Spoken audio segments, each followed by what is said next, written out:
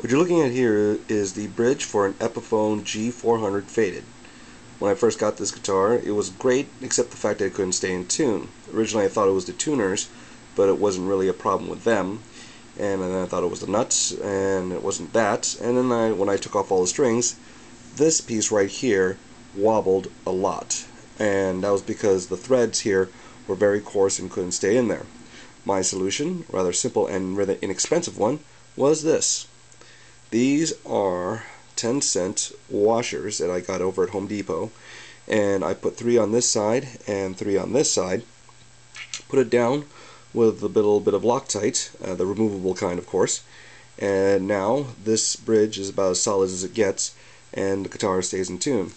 A rather cheap fix. All told, it cost me about $6 for all parts and the glue. Actually, the loctite was the most expensive, and so I didn't have to invest in like a $100 Tone Pros bridge or stop tailpiece right here. So if you want to try something that's a cheap, effective way of repairing a guitar that can't stay in tune, try this.